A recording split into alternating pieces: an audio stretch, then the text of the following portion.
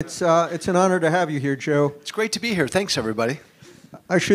Full disclosure, I've been a lifelong Democrat, but I don't think there's a Republican candidate I've rooted for more than maybe Abraham Lincoln. I'll take that. I'll take that. Thank you. So, you know, if what we'd like to get a sense from you here is what your path is. To the extent you can talk about it, we're kind of wonks here about media marketing. I know you're not an expert per se on that. You've been a radio talk show host. But if I go on if I do a Google search for you right now, the first organic search that comes up is from Google, and it says, that's not a setup for a joke. And that's, I think, your own paid search. Sorry, Google's talking to me. So why should we take you seriously? And I don't know that you should. I hope you do. Look, and let's just be clear from the outset. I announced about 5 months ago that this former Republican congressman is going to take on a sitting president named Trump. Nobody, Joe, in their right mind should think about doing this unless you have a really good reason. It's easily the most freaking difficult thing I've ever done. As you mentioned, I mean, I come from a certain place politically. Most of the people in that world politically, they love Trump. So I've lost my friends, I've lost my supporters, I get threats all the time. It's been difficult. The party has tried to whack me every single day. I'm doing it, and I got into it, Joe, knowing it would be difficult. I'm many things, but I'm not dumb. I knew it would be difficult. I thought it was important. I believe he's unfit. So it's that message that we've led with, which is, I know who I am. I know this isn't going to be easy, but that guy in the White House scares the hell out of me. He should scare everybody. And we've led with that message in everything we do. Well, can you talk a little bit about what your strategy is with media to the extent you can? I know you don't have a super fundraising budget yet, although hopefully that'll come. Mike Bloomberg doesn't have our money. Not even close. Look, delayed reaction from the audience on it. If I had Mike Bloomberg's money, oh my God, the things I could do. Because, look, here's what I knew intrinsically going in. And I found this out on the first or second day of campaigning, of talking to real voters, not the idiots at like Sean Hannity and all these other idiots who are all paid to protect Trump. When you talk to real Republican voters, they're tired of this president. We just led with absolute naked honesty from day one. This is a long shot. We're going to do guerrilla-style things. We're going to go on Twitter and Facebook and every avenue we can do to put our message out there. We're not going to lie to people and say that we've got a great chance to win. We tried from the get-go to get on national TV a lot, and that's been difficult because, again, Fox News and the conservative media world wants nothing to do with me. In fact, funny story, Fox News accidentally had me on in mid-September, Stuart Varney. And it was an accident. And Stuart Varney didn't want me on. And when I came on, you could tell he didn't want me on because he was in a really bad mood. He was and it finally got to the point where he and I went back and forth. And I asked him a question because he said, the president never lies. And I said, Stuart, tell me, has Donald Trump ever told a lie to the American people? And he said no. And I said again, Stuart, I asked him again. So that went viral. And so Fox News wants nothing to do with me ever since. We've understood that we've got to get a little bit of a magic. Like on a much smaller scale on the Republican side, like what a Pete Buttigieg did on the Democrat side. When he caught magic and he had that CNN town hall, and then all of a sudden Buttigieg became the thing. We've tried to do that on a smaller scale on the Republican side using the tools that we can use. If I might suggest, make your name harder to pronounce. Well, yeah. So something must be working because even with the loss of your conservative media base, you've lost your own outlets, your own talk shows through Salem Communications and WIND. something's working because just this week, if you don't mind putting those slides up, we did our own research. I was struck earlier in the week, we received from Engagement Labs a word-of-mouth study on Democratic candidates, conversations tracking from the voter base of Democratic registered voters. So we decided to, I asked them if they had anything on Republicans, and they said no. So we fielded our own research. We used the same method, the same audience base, this time registered Republican voters. And what we found was that in the past week, the conversations tracking for the three candidates, you score about 10%, which is, if you don't mind putting the next slide up, just to compare how that contrasts with the Democratic candidates, that would put you somewhere between Pete Buttigieg and Andrew Yang. Or Take that, Andrew Yang. And you're not giving away any money at this point. No, I wish I had his money. Well, what does that tell you? How do you react to that?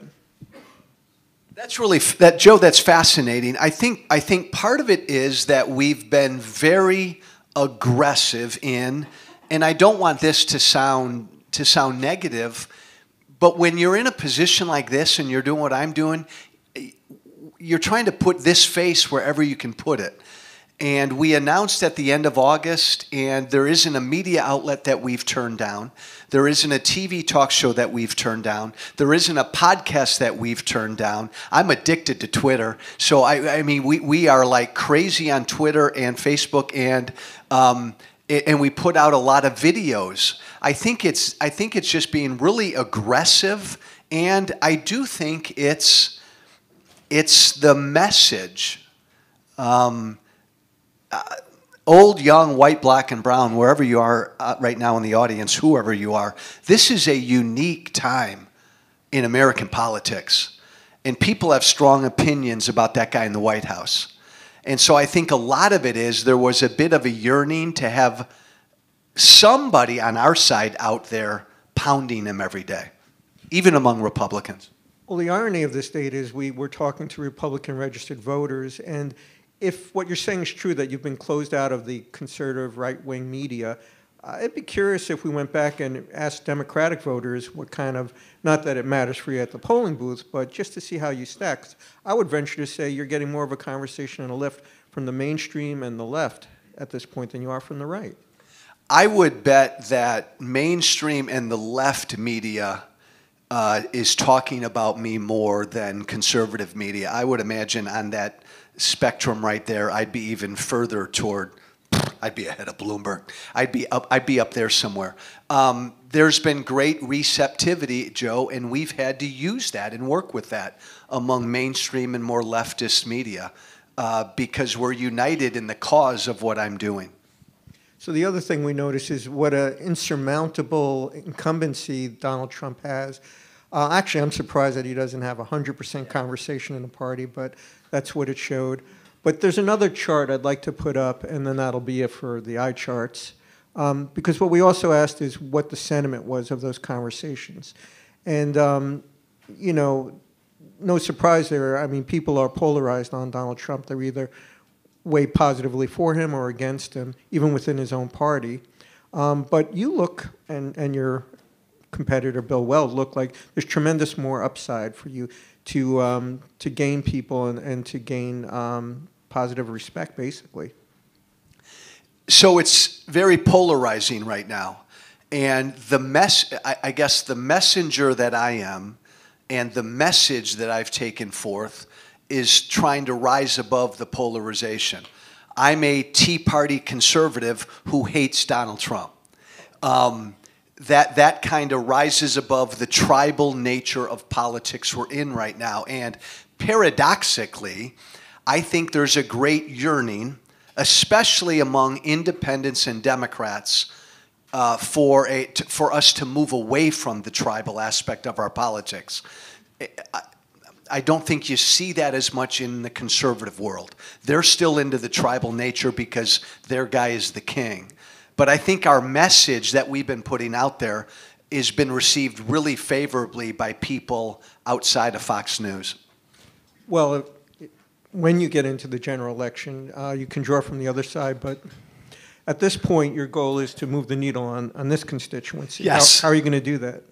It's not going to be easy. And again, just for some context, It's difficult to take on a sitting president. It's difficult to take this president on because he literally does.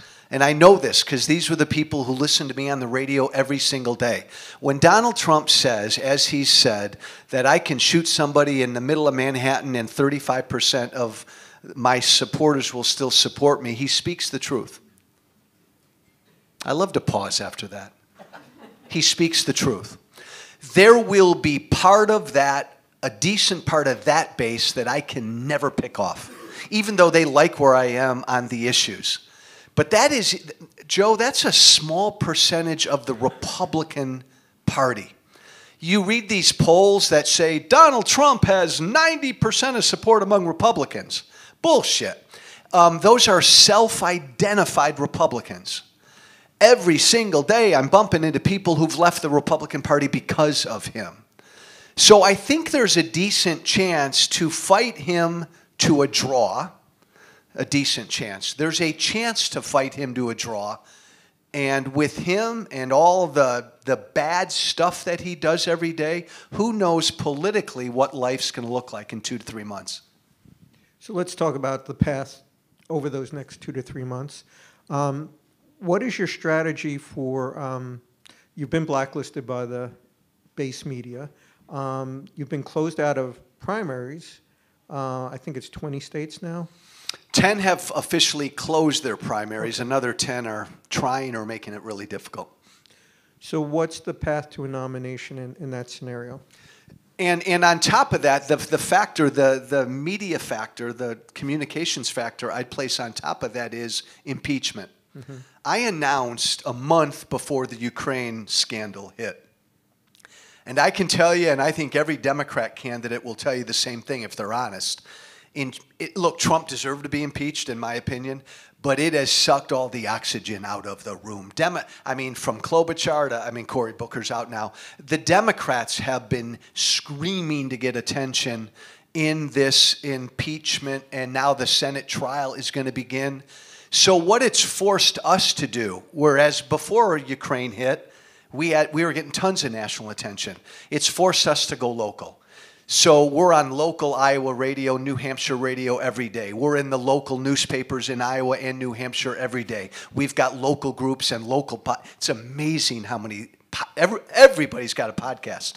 So we've been forced to go underground and really focus hard on Iowa and New Hampshire, but primarily Iowa.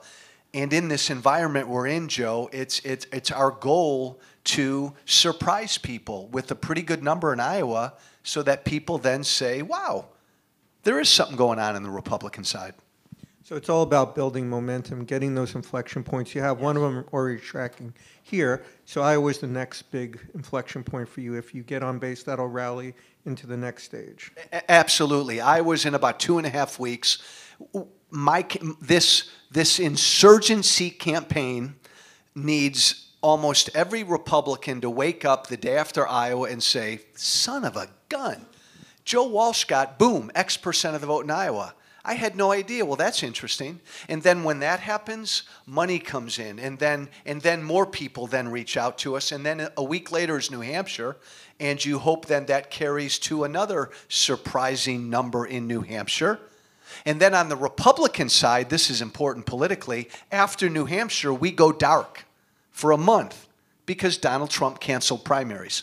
So then there's nothing until Super Tuesday.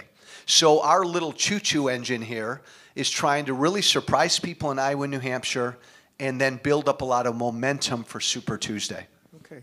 So our industry, advertising and media, talks a lot about direct-to-consumer marketing. And in politics, we attribute a lot of that originally to Donald Trump because he did do the rallies. He went direct to consumers, bypassed a lot of traditional media with Twitter and Facebook, et cetera.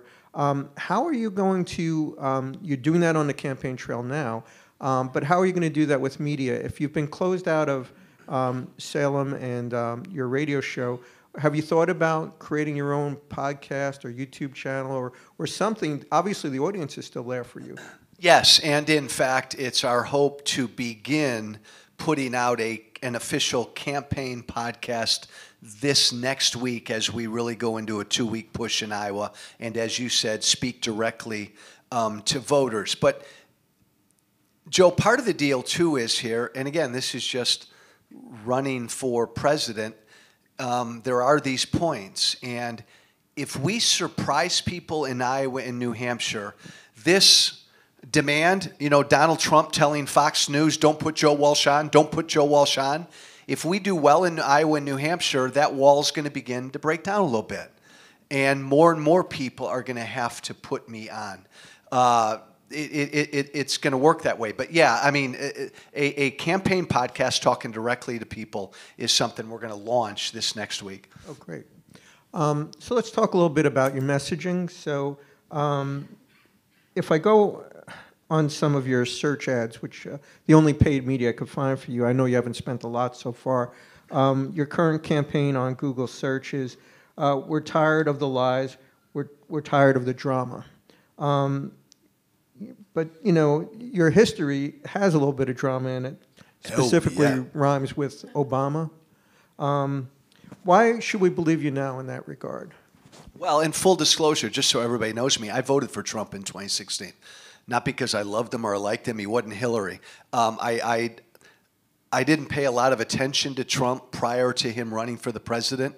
When I voted for him, and again, he blocked me on Twitter during that campaign. So I was never like a big Trump fan, but I did vote for him, and I supported him on the radio. Like a lot of Republicans did, because they didn't want Hillary. Look, what's been really interesting about this run, Joe, is I went to Congress in 2010. I was part of that Tea Party class. I went there. I was pissed off at both parties for bankrupting future generations, and I went there to fight. I was outspoken and loud, and oftentimes in that fight, and in the 5 or 6 years on the radio, in my fight, I'd go over my skis, and I'd say stupid things, and I'd get personal, and I'd say offensive things.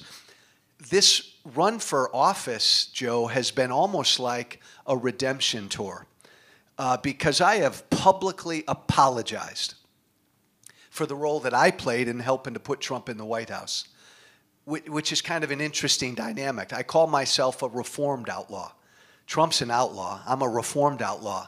And it was really, Joe, watching him in the White House day after day insult and just spew out mean, cruel crap at people that really kind of forced me to realize, oh my God, did I sound like that 4 or 5 years ago?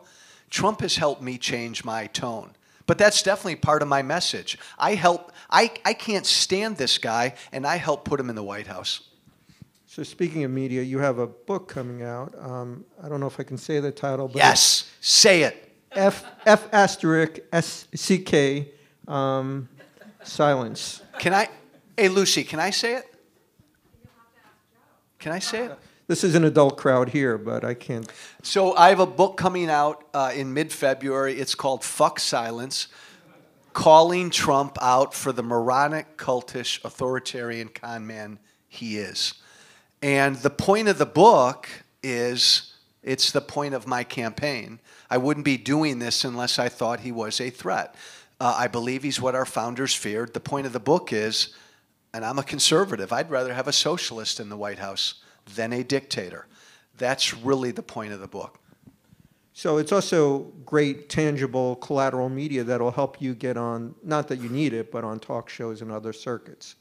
It's not the first time a candidate or an elected official wrote a book. I didn't run for president so I could write a book. It happened after I announced. I think it will certainly, because it does fit with the mission of the campaign, I think it will lead to an influx of media and attention, which will help.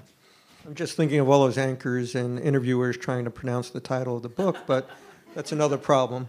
Well, I was on Dan Rather's podcast a couple days ago, and he wouldn't say it. He said, "Screw silence." I think that's editorializing. Because what else are you going to do? Who's editorializing? Yes. Okay, so in the messaging, what are the other themes you want to hit on? And frankly, why aren't you hitting the RNC directly on their constraint of trade? I mean, basically, they're blocking a democratic process by not allowing you to participate, not allowing voters to have a chance. So this morning I was at Republican Party headquarters. I wanted to have a meeting with the Republican National Committee folks because, again, and it saddens me that the whole country doesn't know this is happening, because this has never happened before. No, this isn't Putin. This isn't Russia. Donald Trump has canceled primary elections in 10 states. I mean, that's bullshit. Think about that. Millions and millions of Republican voters around the country, Joe, are not going to be able to vote for president this year.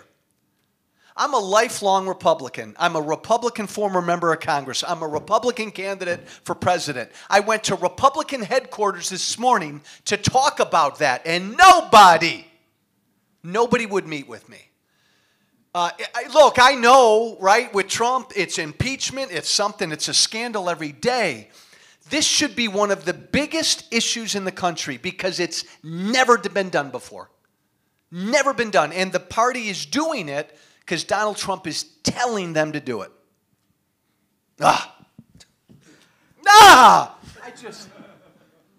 Honestly, I apologize. Look, it's going to be hard enough, even unless I had Bloomberg's money. It's going to be hard enough to beat him. But when you just take 10 states off the table like that, it's wrong. Well, it's ironic given the fact that the party and the administration have talked so much about Democrats denying the voters' right to be heard, that in this case, they literally are blocking the voters' right. And so here, Joe, you talk about messaging. Maybe most of, and I'm a conservative, but maybe most of my messaging right now, because of what I'm doing right now, appeals to independents and Democrats.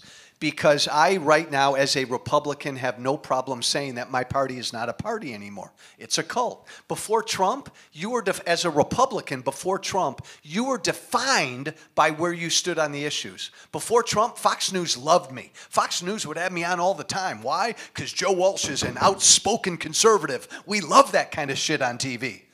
Then along comes Trump, and now it's, I don't care where you are on the issues, where are you on Trump? Well, I'm a conservative still, but I don't like Trump. Okay, I don't want you on Fox News. The party's become a cult to one man. And no matter where any of us are politically, everybody in this country should demand and want us to have two really engaged political parties. So the irony in this primary phase is you're not really an insurgent because you've been blocked from the inside. You're moving from the outside in. Well, that's interesting. I concur. I mean, you obviously, from our data, you're generating conversations within the party and a fair amount of positivity, but the traction you're getting is from middle of the road or progressive media outlets. And, you know, we'll go back in and we'll do a general survey to see how you're tracking conversationally with the mainstream audience as well. And don't forget, Joe, I had a bit of an advantage before I announced because I was a nationally syndicated radio guy for 5 or 6 years. So Republicans and conservatives around the country knew who I was and identified with who I was. Sure. But this has been a really weird experience for them because I was in many ways a leader of their team, and now I'm running against their team. So how much of that conversation do you think is being generated from the fact that they're indignant about the way the Republican Party is treating competition? All I can tell you is when we poll Republican voters in the states where their primaries have been canceled, 70 to 85% of Republican voters are outraged. What do you mean? I can't vote for president next year? South Carolina, Minnesota, I mean all over the country. They have no idea. And when they find out about it, they get angry. So have you thought about any other recourse, like a petition campaign? It worked for Tom Steyer, obviously got him on base with need to impeach. Why wouldn't you generate a petition campaign and throw in with Bill Weld, you know, to get to do what? To get on the ballot? Yeah. Here's the problem, and most people don't know this. The state parties in each state can do whatever they want. The state parties in each state decide what the rules of their elections are going to be. So the South Carolina State Party all by themselves can say, nope, if they get a call from Donald Trump, nope, we're not going to have a primary. Our elections in this country are run at the state level, and the primaries are run by the state, private organizations. So you can sue and there have been lawsuits in some states, unsuccessful to date. But what if you started a grassroots petition in each state to appeal to their parties? So that's the only other recourse we have, and a petition would be an interesting way to do it. The only other recourse we have is to generate, I mean, a boatload of anger among Republicans in these states. Absolutely. Well, it seems like there is some anger going on there, but the question is, how do you activate it? So, well, have 100,000 Republicans in South Carolina tell their state party, you got a week to change this. What do you mean I can't vote for president? That kind of thing. Right. Can you be written in any way? Yeah, some of the, no, like Minnesota. No! Here I go again. In Minnesota, one person, the state party chair, a woman, all by herself said, nope, no primary. And they eliminated any room for a write-in candidate. I think a few other states eliminated even room for a write-in candidate. Okay. Well, I know we have a rapt audience here who's interested in asking some questions of you. This would be a good time if you want to speak up. Have a hand back here.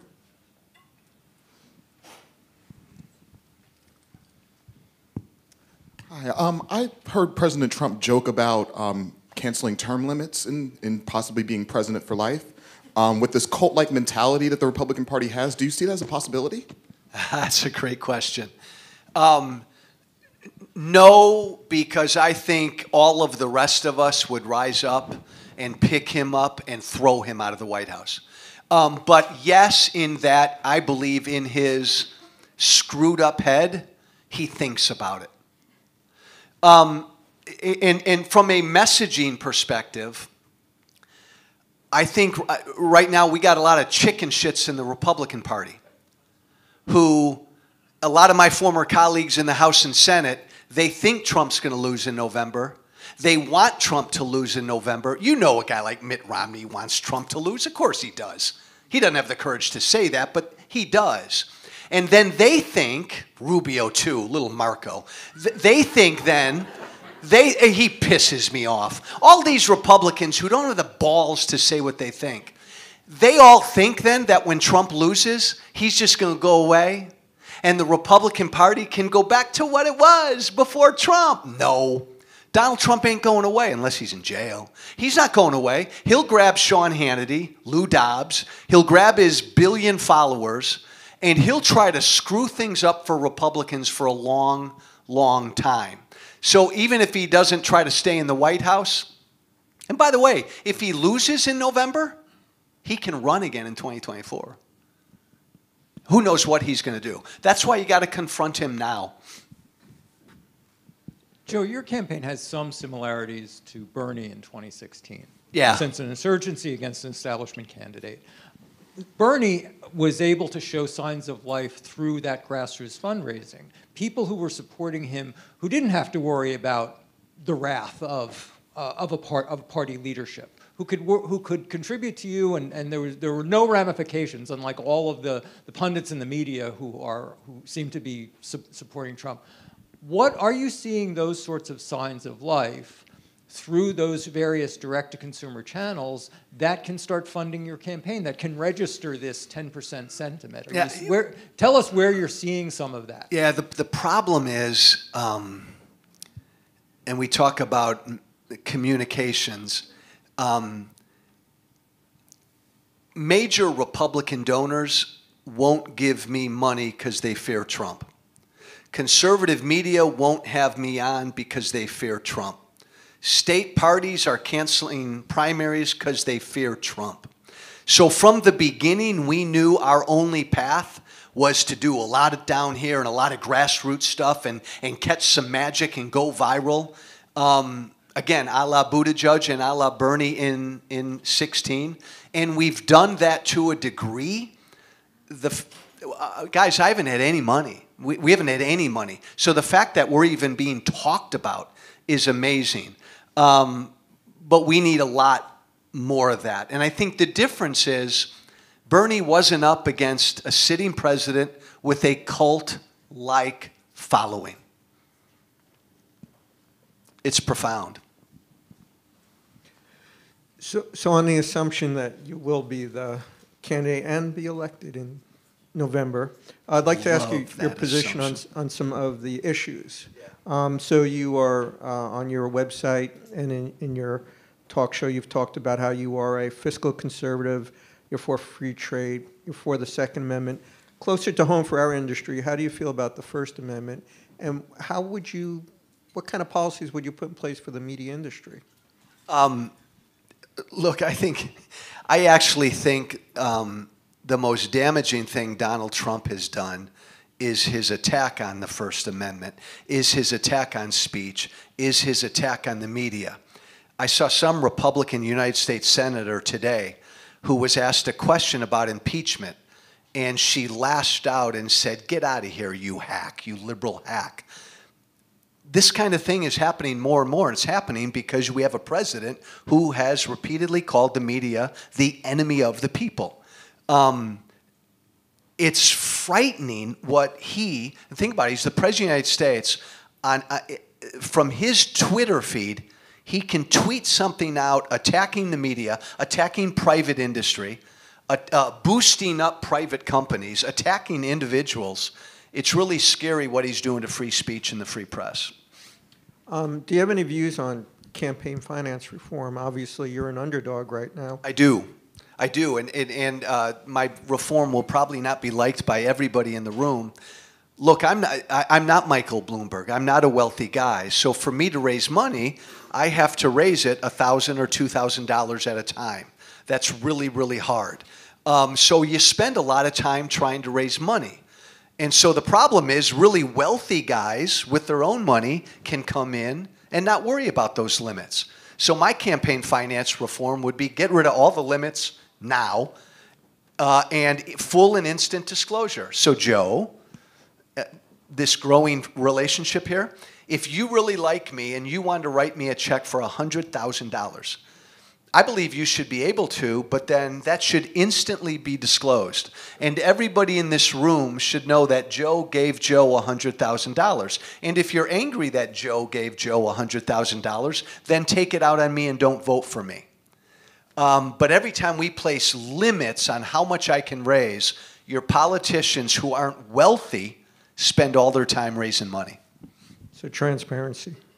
Total transparency. Okay, this is not really a campaign issue per se, but it's very topical this week. Do you think a woman could be president? I think a woman should be president. I think it's bizarre that we have not elected a female president yet. Okay. Any more questions from the audience? I would love that. Okay. If we could get a microphone to this gentleman. Where?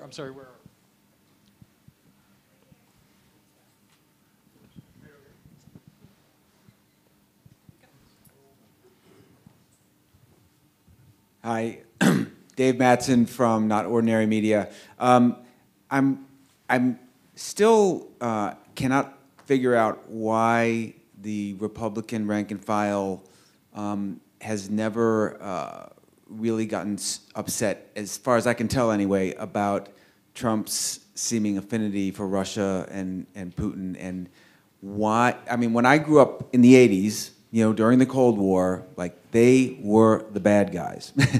No two ways about it. And, you know, the Republican Party was, like, very, you know, hawkish on that. But it seems like it's a non-issue. It totally baffles me. Just from a communications standpoint, I don't understand why that doesn't resonate. So you're right. That, and there are 100 examples of that, of things that Trump does that if Obama had done, we'd be, like, running through walls. So here's what everybody needs to understand. And I guess I understand it because I come from the world. The same people who voted for Trump voted for me. The same people who voted for Trump have listened to me on the radio. Here's the deal. Donald Trump is an absolute punch-in-the-face retribution for them, for his supporters. They don't care what he does. I'm not exaggerating when I say, and this should bother all of us, no matter where we are politically, He lies almost every time he opens his mouth. It doesn't bother his hardcore supporters. They were so angry at the way they perceived the media was treating them. Again, look, I'm in this world. This has been my world forever. Generally, people in the media lean left. I know that. People in academia lean left. People in most of our institutions lean left. And all of the Trump supporters thought that these people have been looking down on us. They've been talking bad about us. And along comes a demagogue who says, I'm going to take care of you. It's not your fault you're unemployed. It's the other guy's fault. It's that brown person's fault. It's CNN's fault. I got your back. So he comes in and he gets elected and he just punches CNN in the face every day. So they don't care what he does from a policy perspective. If Donald Trump raised taxes tomorrow, they'd cheer. If Donald Trump declared war on Iran tomorrow, they'd cheer. It doesn't matter what he does. He's payback for them. Now, I think that's really sad. I think it's wrong, but I just want you to understand where most of his supporters are coming from. But Joe, knowing that, doesn't that indicate that that's a real messaging, going back to sort of traditional brand advertising, that's a real messaging problem there. This is not for you. Yeah. This is not an argument anymore. This is something else. We're working at another level, a subtler level of where your arguments. You already agree. There are many people in the Republican Party who already agree with you, but they're not going to act on it.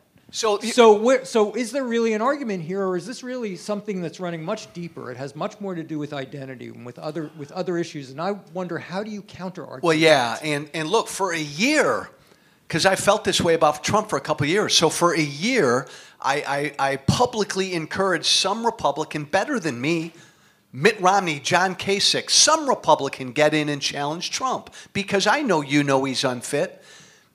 Nobody got in, so I got in. Look, Mitt Romney couldn't beat Donald Trump in a primary. Conservative Republicans hate Romney. Conservative Republicans hate Kasich. Weirdly, a moderate or a more establishment Republican would have been destroyed in a primary. The path that we tried to take was, I'm a conservative. I mean, I'm a real conservative, which is where most of his supporters are when you really talk to them about issues. You just won't get all the crap and all the cruelty and all the chaos if you vote for somebody like me. That's the path that we've tried to carve, knowing that it's difficult because, as my friend over here said, support for Trump really isn't issues-based. He's just their demagogue who's going to punch who they think are the bad guys. Right. You can't argue with resentment. You can't counter-argue resentment. You can't talk somebody out of resentment. Not at all. Not at all. And it's going to be, and as you said, it's going to be with us for a long time. We need to figure this out because it's going to be with us. Yeah. You know, I think you mentioned before this fantasy that somehow, even if he's not elected, this is a potent and important political force that we have to deal with and find. Again, go back to sort of branding rhetoric. Yeah. We need to find a counter-argument or a way of arguing this in a whole different way. Yeah, look, many of you may think I'm nuts for doing this. A lot of my family thinks I'm nuts that I did this. I wouldn't have done it unless I thought I could win. But let's be real. I also did it because this is not my Republican Party. I don't like what this guy has done to the issues I believe in. I don't like how this guy is treating half of the country. So part of why I did this was to let people out there know that there still are, good, decent Republicans who believe in freedom, limited government opportunity. We're not all cruel bigots and liars. Well, thank you for drawing attention. Oh, wait. We have one last question I just wanted to ask you. But in 2000, by 2016, 17, you were still pretty outspoken pro-Trump. And at that point, it was very clear, he was president. It was very clear what he was. So I'm just trying to understand where that shift happened for you. And also, my last question is, looking back in retrospect, would you still have voted for Trump or would you have voted for Hillary? Oh my God, this isn't going to get me any votes in the Republican primary. Thanks a lot. There's no way in hell I would have voted for Donald Trump. I'll leave that at that. Look, here's what I did with Trump, and I've apologized. I've been on my knees. When I did not pay attention much to Donald Trump before the 2016 election. I'm older than a lot of people in this room. I didn't even know what his reality TV show was. I always figured he was just a goof.